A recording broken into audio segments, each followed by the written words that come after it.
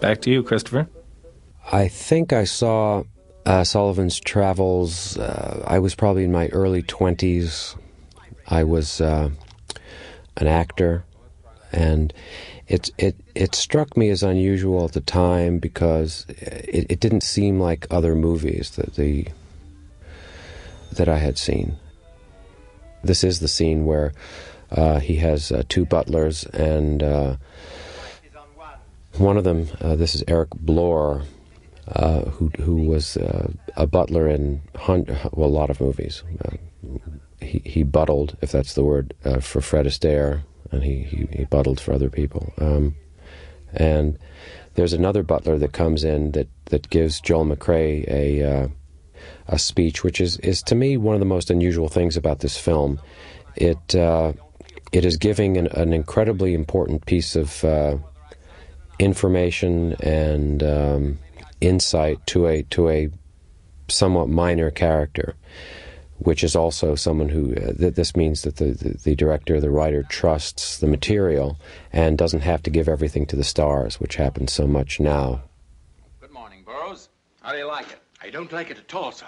Fancy dress, I take it. What's the matter with it? I have never been sympathetic to the caricaturing of the poor and needy, sir. Who's caricaturing? Burroughs doesn't know about the expedition, sir. I'm going out on the road to find out what it's like to be poor and needy, and then I'm going to make a picture about If you'll it. permit me to say so, sir, the subject is not an interesting one. The poor know all about poverty, and only the morbid rich would find the topic glamorous. But I'm doing I think in that paragraph, he sums up an amazingly profound thought, which is the basis of the entire film, and it's somewhat thrown away by giving it to this character, and he does it very straight, and sends this director on his way with this philosophy. You see, sir, rich people and theorists, who are usually rich people, think of poverty in the negative, as the lack of riches, as disease might be called the lack of health. But it isn't, sir. Here's Michael McKean. Yeah, Robert Grieg, who played the butler in the beginning, Sullivan's butler, and he's got some other pieces in there, but he has this wonderful speech about don't do it, don't even think about it. Poverty's not something you can step into. Poverty's something that goes back. It's about the history, and of course that's really the moral. You can't be a dilettante when you're talking about reality. You can try tennis, but you can't try starvation. It gets a little bit gruesome every once in a while. And in Sullivan's Travels, you see this attempt. You see good intentions pave the way to three different kinds of hell, and then the one that he was really looking for, he falls into by accident, because it's taken out of his control. And I think that's really the point of the movie, as far as I'm concerned. And we only get to the cockeyed caravan by way of ending the movie and sending us all home. A lot of this was done. Here's some examples right here with William Demarest and, of course, Franklin Pangborn and the whole gang here.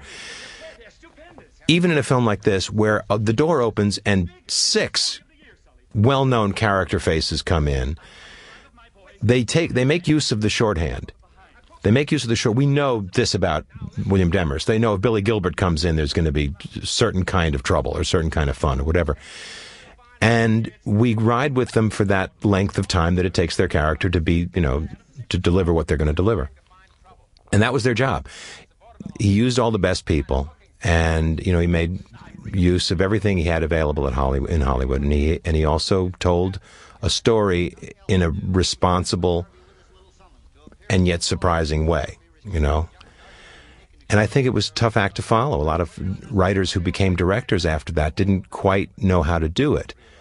Or they thought that because they were good at one craft, that it was kind of another version of that craft that they would be moving into.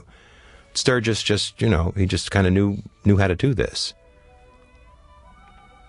I didn't see Sullivan's Travels until I was in college, and I joined a film society, and they showed us all the movies that we missed by only watching, Westerns and The Great Escape.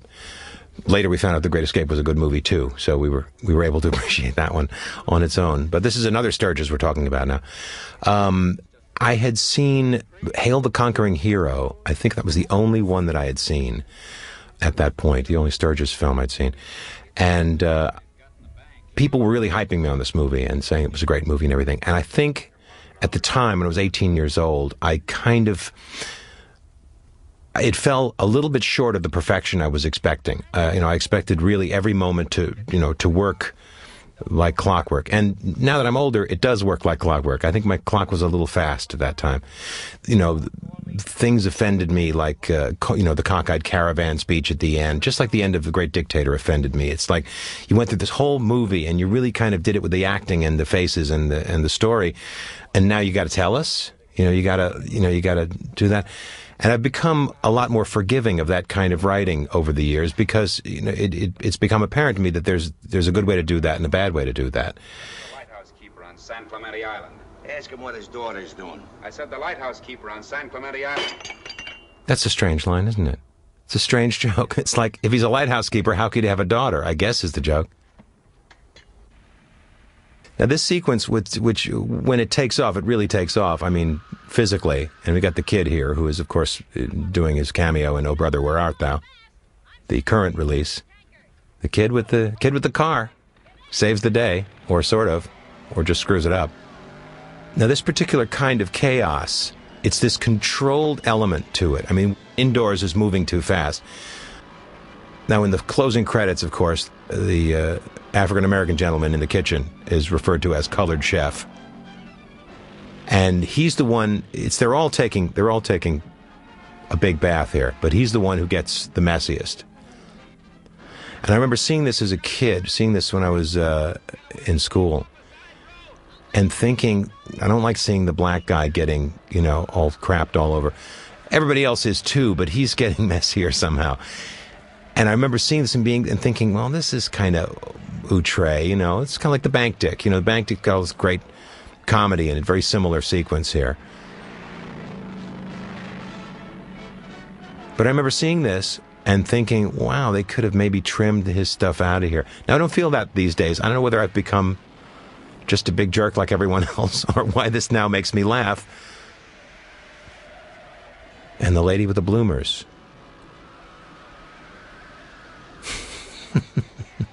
That's so choreographed. All of this stuff.